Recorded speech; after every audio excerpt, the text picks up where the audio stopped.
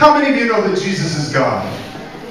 Jesus is God, amen? Yeah. God the Son, hallelujah? Yes. God the Son, hallelujah? Amen. Amen. Amen. So just imagine, God the Son was in that tiny form, that tiny, tiny form for a moment in the womb of his mother. God who made heaven and earth, who made Uganda, who made this continent, Africa, who made everything that was created. John tells us there's nothing that was made, amen? Amen? Nothing that was made that Jesus Christ did not make, because he is the Word of God. But that God came down into the form of an unborn baby in the womb of a 14 or 15-year-old girl. Let me say that one more time. God who made heaven and earth, God who made heaven and earth, took on the form of an unborn baby. Now, we're talking about legalized abortion. In my country, we have legalized the murder, the killing of an unborn baby. I come from the USA. 40 years ago, almost 40 years ago, we legalized in the USA through the High Court's decision. For any reason the mother should choose, up till the day of birth, the murder of the baby in the womb. The baby that's in the same form that Jesus Christ was in the womb of Mary. All of us were there.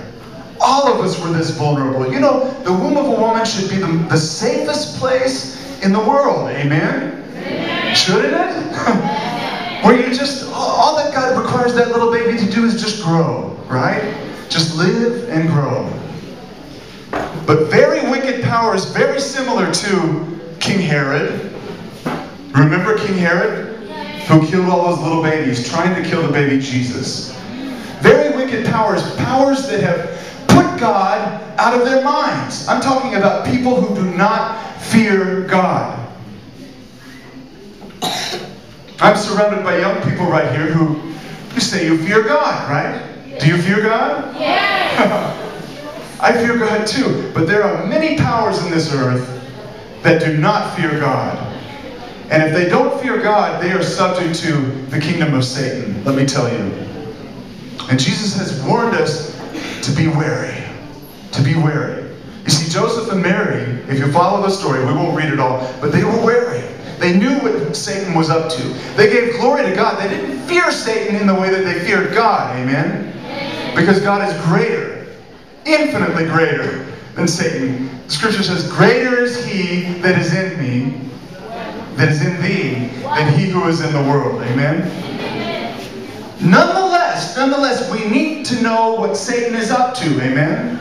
We need to know what he's doing. You know, there was a time in my country, the USA, when people were very poor. Believe it or not. I know everyone thinks of the USA as a very rich place, but there was a time when the USA was quite poor, and people were struggling. And there were many revivals in the USA. People came to God, people gave their lives to God, and God raised them up out of poverty to be one of the most powerful nations on the face of the earth.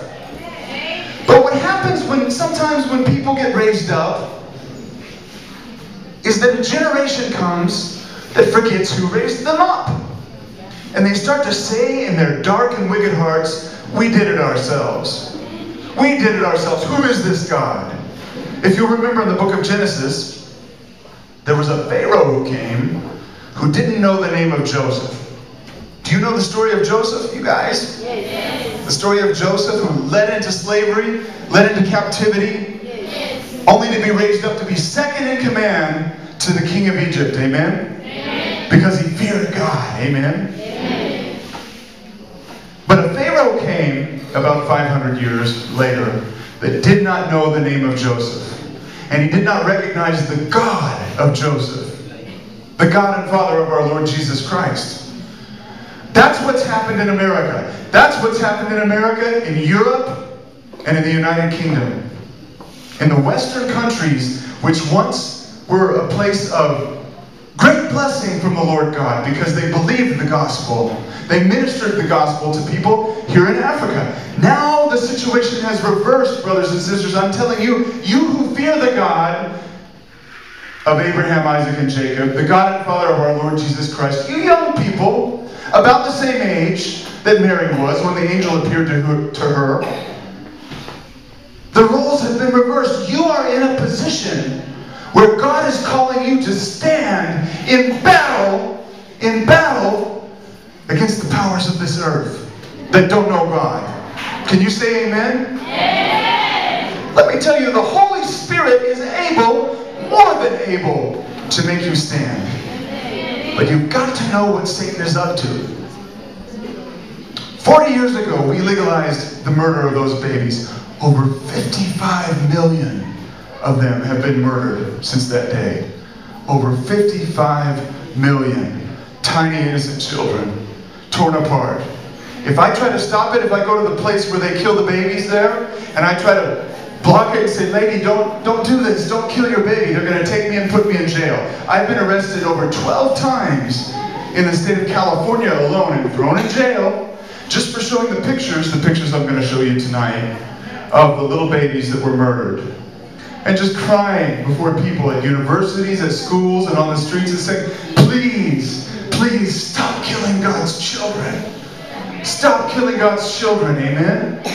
Stop murdering God's children, but their hearts are hard. So the Holy Spirit has put His finger on you, amen? On Africa, on Uganda, on East Africa, because you fear God. If you will continue to walk in the fear of God. You know, Solomon says at the end of the book of Ecclesiastes, he said, fear God and keep His commandments, for this is the duty of all human beings. I'm telling you, if you will allow those words to be etched into your heart. And when you hear people coming from the Western countries, from different organizations that represent them, non-government organizations and other influences from the U.S., Europe, United Kingdom, and telling you that we should legalize abortion in Uganda, telling you that you should kill the baby in your womb, speak up. Turn with me in your Bibles one more time to Proverbs 31:8. Proverbs chapter 31, verse 8. Proverbs 31:8. Most people think of Proverbs 31 as the chapter that talks about a godly woman. But Proverbs 31:8, speaking to a young man specifically. Now, young men, I am speaking to you, young men.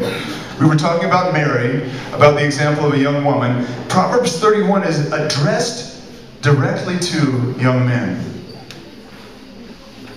The words of King Lemuel, which his mother spoke to him, a young man, a young king. Now, you young men who fear God here, because the fear of God is in your hearts, you are young kings. You are young kings. Amen? God has given you authority as His children, as His servants, over the powers of this earth that do not know Him, the powers that are controlled by lies. Let me tell you, you take that authority by the power of the Holy Spirit of truth. The Holy Spirit is the Spirit of truth. Here we go. Whoa, whoa. It's time to make. Whoa, whoa. I gotta make. Whoa, whoa. It's time to make. Whoa, whoa. Come on, come on. Whoa, whoa. It's time to make. Whoa, whoa. I gotta make. Whoa, whoa. It's time to make. Whoa, whoa. It's amazing. One time in life I can compare it to anything in the world. I'm moving fast and lost the devil. However, wherever I go, I gotta let the people know that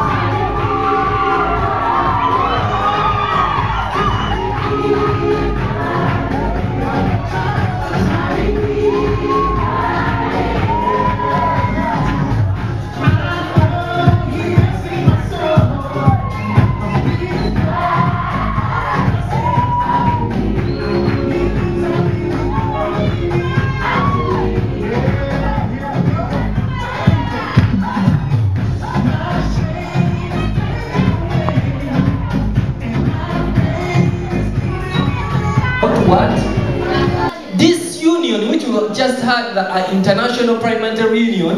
It confirmed what we agreed in the African Union 2010. The government, the parliament of it, to authorize abortion in every country of Africa. You get my point? Recently, Kenya, it was put into the constitution. And I'm telling you that because of me, this evil is in America, this evil is... And I'm telling you that because of me, this evil is in America, this evil is...